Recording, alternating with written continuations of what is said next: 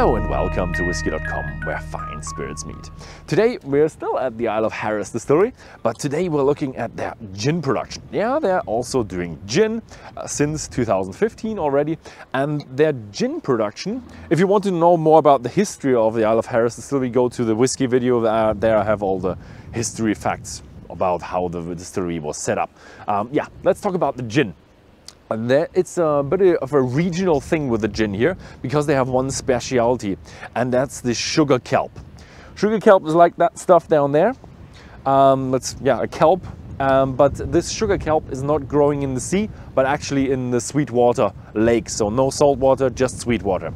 They harvest it in spring, and that's also done in a very sustainable way. They don't harvest too much. They harvest manually by hand. There's really a guy that's jumping into the water and with his scuba suit and just harvesting it. I think that's not without danger, because if you get entangled, then you might run out of oxygen if you can't come out.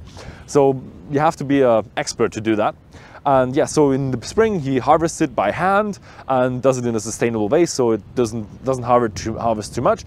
And during the spring and summertime, then it grows enough that you don't have the sea snails or the loch snails and the otters that hunt there. They still have enough land to or enough kelp to do their thing.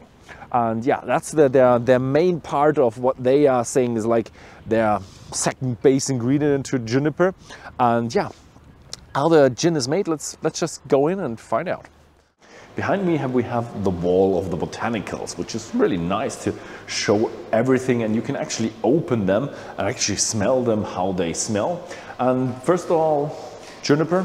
If you're making a gin, you have to have juniper, because the main flavor of a gin should be juniper. That's kind of the law, but main flavor is a bit hard to define.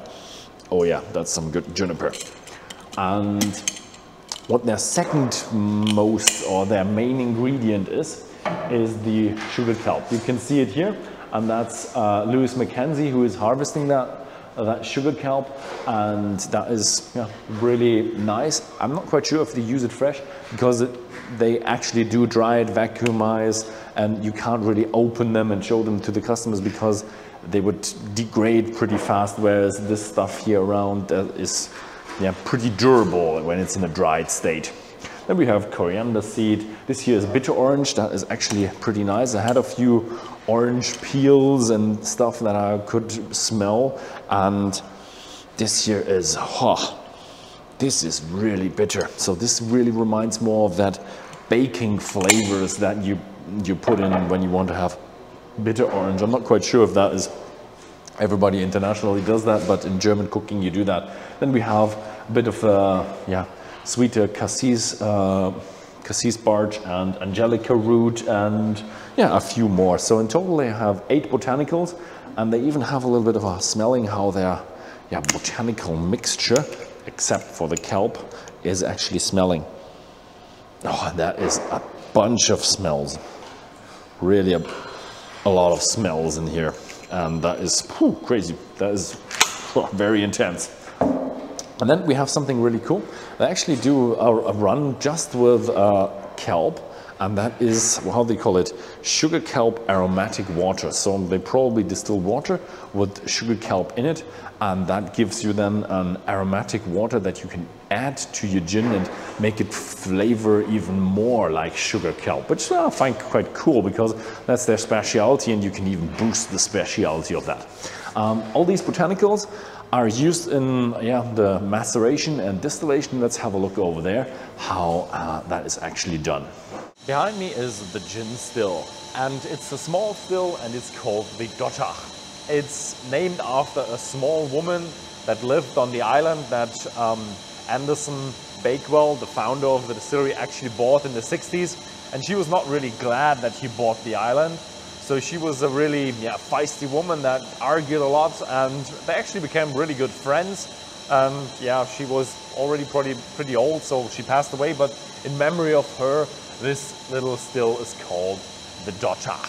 And what the distillery here do is, first of all, they actually do a maceration. So they take all the ingredients, all their botanicals, and put them into a pot for 24 hours. and let them macerate, let the oils and the flavors and everything dilute into the neutral grain spirit.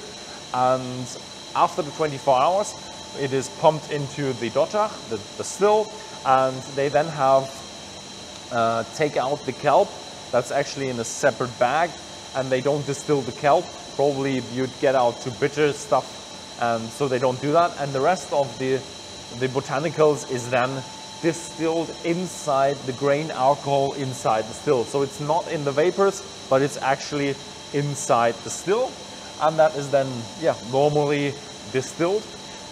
Normally is not quite right, because they don't do they do feints and foreshots, but they actually throw that away.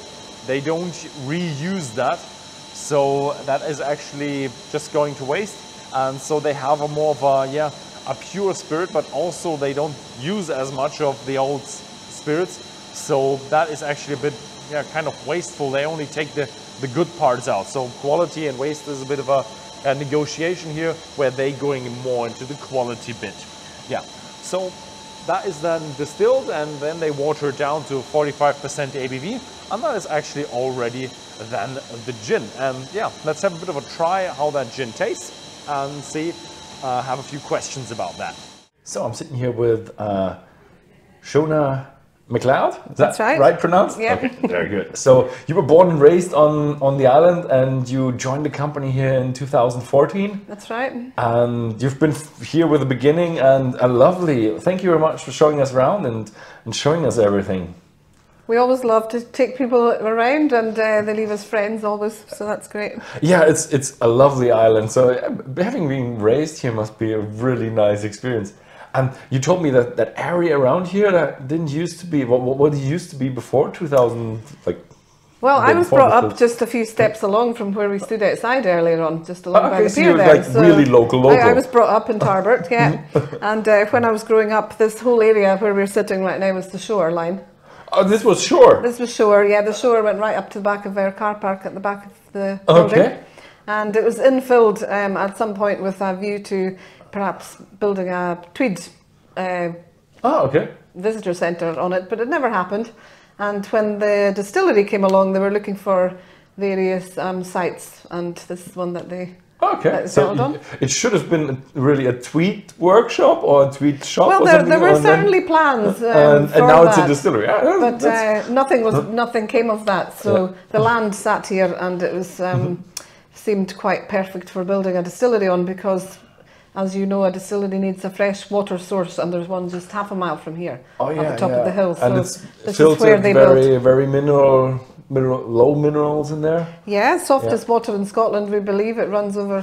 Whoa! Louisian gneiss is the rock that the islands are made from, really, and that's some of is the oldest that rock. Like this, or this is different. This is an orthosite, so this is quite an unusual rock that can be found in one mountain in South Harris. Ah, okay. So but Louisian rock is what most of the islands are. Yeah, I've heard that there's a lot of different rocks here on the Outer Hebrides. Very old, very old. Oh, okay. Yeah, rocks is really a big thing here. Yeah, it's very rocky. It's a rocky place. So the rain, which we get plenty of, running down the mountain behind us here over that really ancient, millions of years old rock.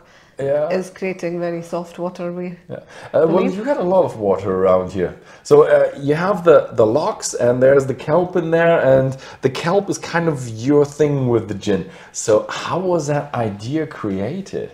So we decided on sugar kelp because in the early days when the gin recipe was being developed and the distillery was being built, an ethnobotanist was taken on board to have a look locally at what botanicals might be suitable for the gin, along with the others that had been picked, which are quite often quite exotic and don't grow anywhere near Harris.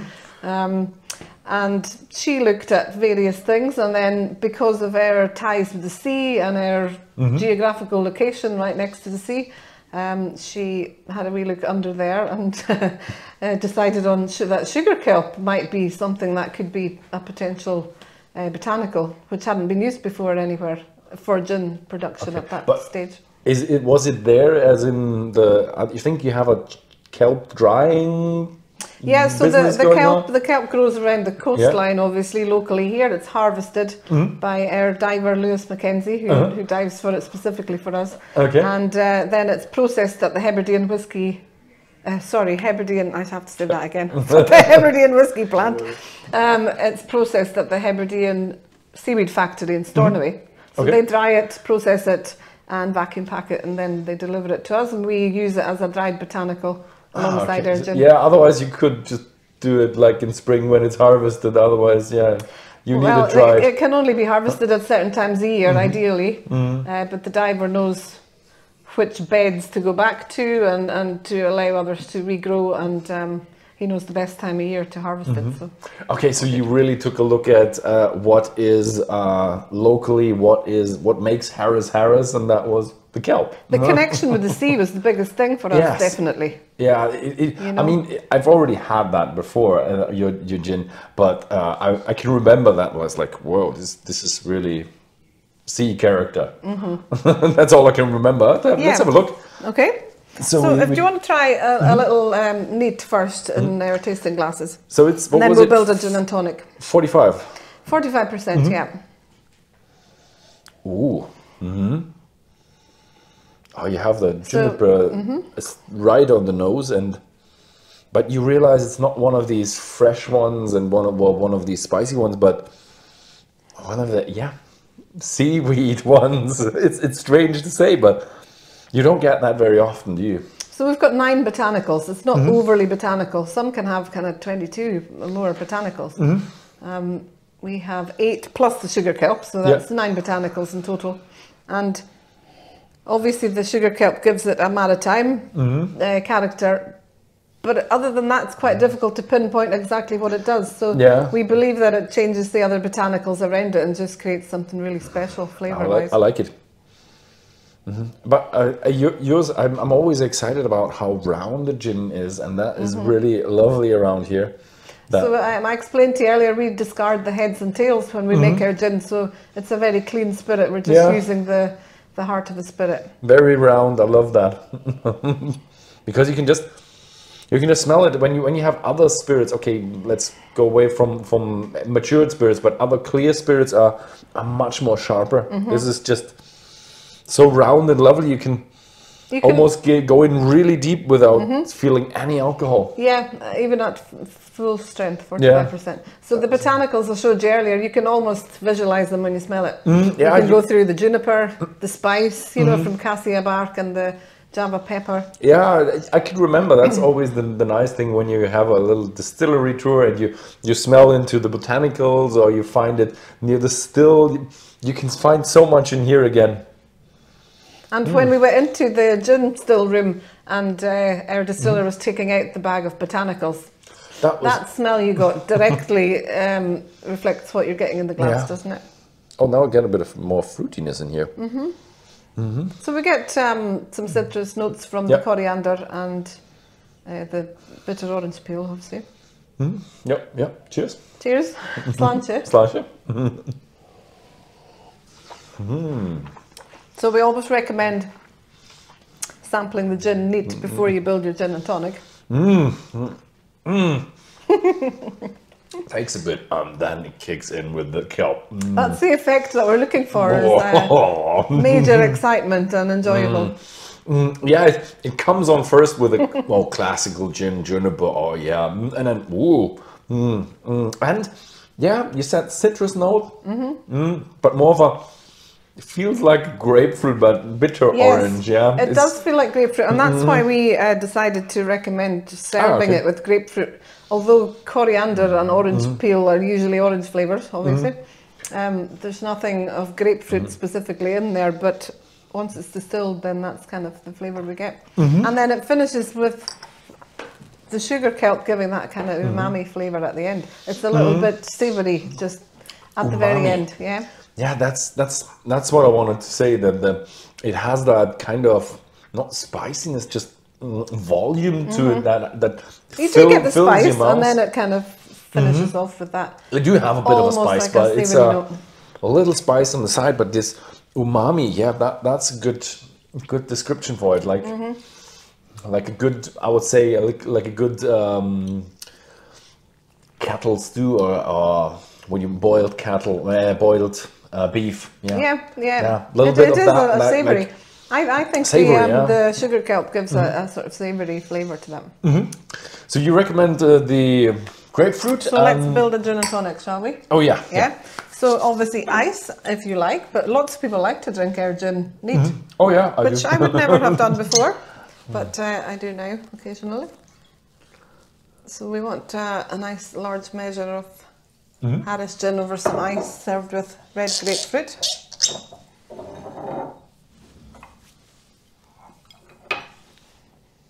You can pour your own ratio. How do you like your gin?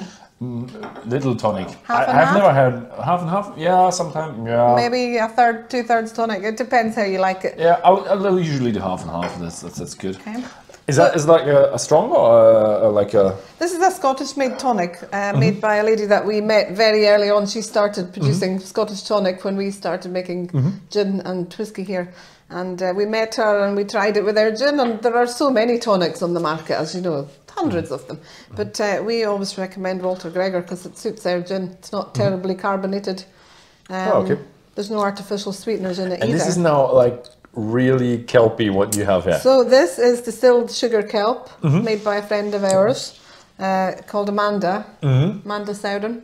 So distilled sugar kelp, it's 22% alcohol, and it adds much more of that maritime flavour to the gin. Oh, okay. So do you want to take a sip without? I'll and then take we a can sip add without, a and little? then I can see what the difference is. Oh, I like it. Also, the tonic doesn't go overboard. Yeah. I'm not personally a fan of flavoured tonics, but it's up to everybody's individual. Yeah, you can. You know. That's the thing with tonics. You can vary a lot. And So a few drops of aromatic water. I do like it. In the tonic, with the gin and tonic, it keeps that volume that it has. Comes out pretty good because of enough juniper, and it's not one of these very sweet ones, but that's really probably from the tonic. Usually when you have the mainstream tonics, they're much sweeter. Yeah, I think it's the excuse me, the lack of artificial sweeteners in it really helps. Oh, okay. You don't get that overriding flavour. I like that. It's a very refreshing and voluminous or savoury drink. Refreshing.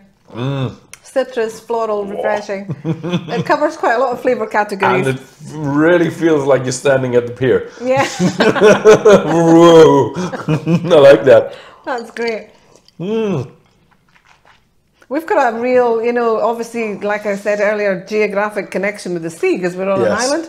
But many people, in decades and generations gone by, went to sea. Men would go to sea to work and travel. And people we have to use the sea to travel when you live on an island. Oh, sure. Whether it's for numerous reasons, and but it always brings you home, the sea and the mountains.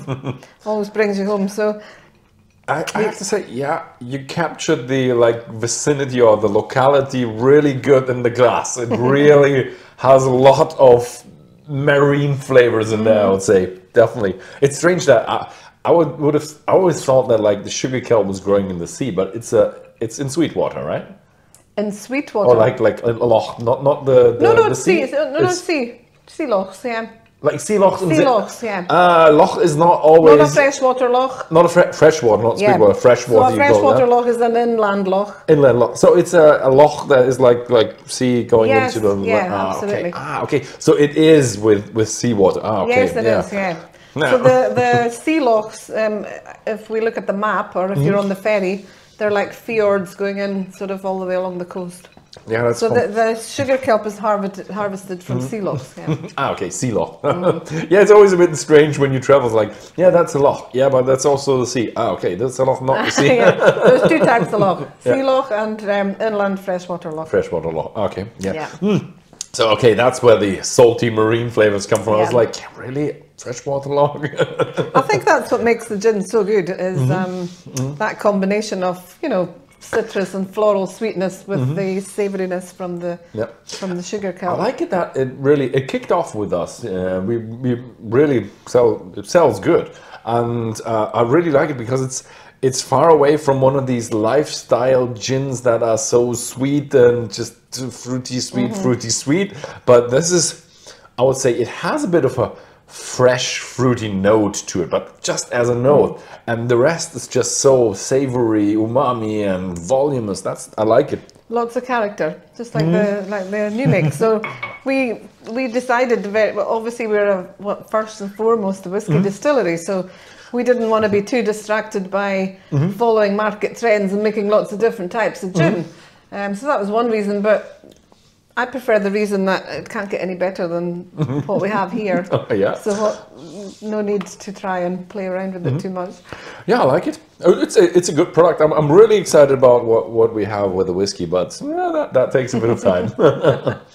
Okay, so yeah, thank you very much for the experience. That was really lovely, welcome. and I did learn a bit about the gin making. It's always interesting to see how that stuff is made. Yeah. Great, so, it was really nice to meet you and have you here for the day. So yeah, thank you very much for watching, and if you found this video interesting, then please feel free to share it with your friends, and see you next time.